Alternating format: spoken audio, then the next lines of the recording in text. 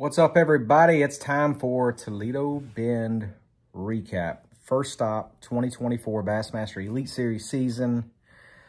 I'm a South Louisiana guy, so as soon as I saw Toledo Bend come up on that schedule, it made me feel a little warm and fuzzy inside for sure. Look, I don't have as much experience on Toledo Bend as a lot of people thought I did, but I've had some history there. Fished several tournaments there, had some good ones, had some bad ones. So I kind of knew the lake, but I really didn't. That place has changed so much over the last 10 to 15 years. You know, back in the day, I mean, that place used to be absolutely loaded with hydrilla, and then it all died off, 16, 17, and it just started to get some grass back a couple of years ago. But, I went up there a few times during pre-practice just to kind of see where the grass was, but it really wasn't where I wanted it to be or expected it to be. I think the grass would have played more if it was more main lake. So, going into that practice or the official practice, the 3 days before the tournament, I didn't expect a whole lot. We were coming off some cold conditions. It had actually been very, very warm there for a couple of weeks, and I know I saw some reports of some guys catching some big ones starting to stage up, but cold weather, and then we had a warming trend through the tournament. So this is my bread and butter. I mean, pre-spawn, anticipating where those females are going to set up is kind of what's made me who I am. That is where my strength is. So I went into this event, Toledo Bend and Lake Fork. That recap's coming soon too. Saying, I'm going to do me. I'm going to do me. I'm going to get shallow. I'm going to try to anticipate where some of these big females are going to set up. I'm not going to stare at a screen. I'm just going to do me. In the history of, with the recent history of forward-facing sonar, local knowledge kind of doesn't mean much anymore, but I wanted to do me. So practice wasn't very good. I did not catch a lot of big females. I didn't catch hardly any. I think I had one great big one one day on a Spro Roku Shad 65. It was like an 8-pounder. Didn't get my hands on her. But other than that, ran around the whole lake. I settled into an area that I'm very, very comfortable with on Toledo. And I only found 2 areas that the males were up, the shad were up, and I knew historically those 2 areas it happens first in Toledo Bend. We're at the end of February. We're historically 1 to 2 weeks early for the fish really to start moving up, but I knew one of 2 areas it was going to happen first. So, you kind of have to scout that place for the wind. So that's what I did. Day 1, I had 2 areas. One on one side of the lake, one on the other. I was up north of the bridge and where there were males up. So we had a really hard southwest wind that first day of the tournament, so that made my decision to go to a different area other than there was one area that I really wanted to live in the whole time because I knew it went down there first. It had the ecosystem, and I knew where those fish would set up when it happened. It did not happen during practice, but it was more of an anticipation thing. But because of the really hard southwest wind, I elected not to go up there. It would have been gnarly getting there and back, and the winds would have been blowing right in there. So I elected to go to a different area. Now, we had some really strong winds starting that night before, and what happened to the first area, I only had 12.5 pounds. 12 pounds, 4 ounces, I think, on day number 1. Had me in 85th place. Guys, I was defeated after that first day. 85th place with 12 pounds. My head was down. So, long story short, sent it to primary area. We had more favorable winds on day 2, and it happened. Finally caught a big one. I think I caught a 7-something. And then I had 2 little sweet spots in practice. I had one spot that I made 2 casts on and caught a couple like 3.5-pounders.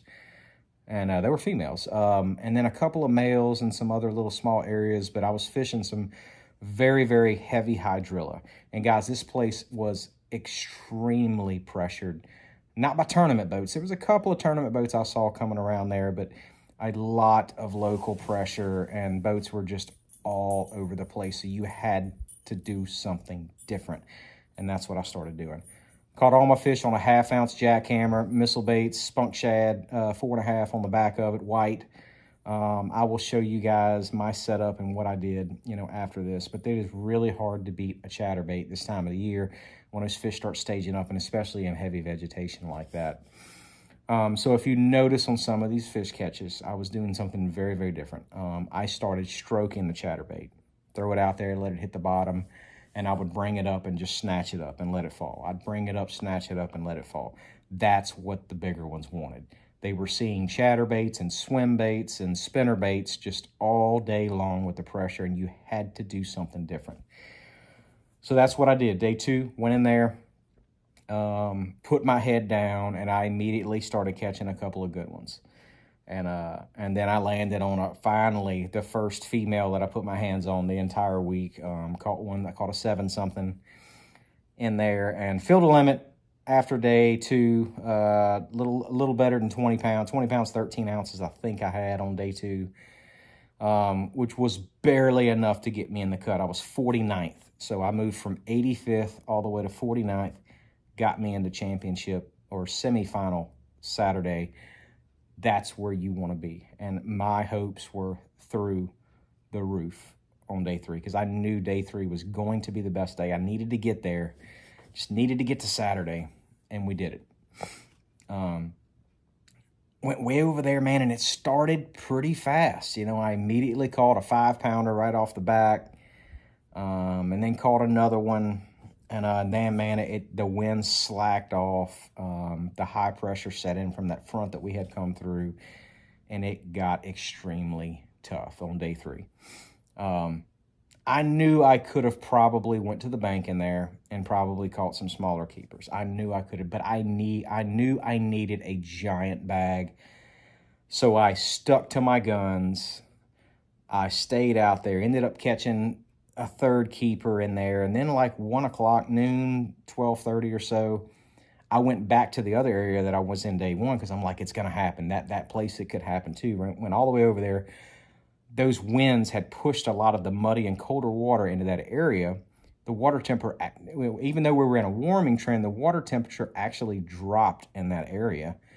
And even the males disappeared. I mean, that area just got trashed. I ran all the way to it. It's like 1:30.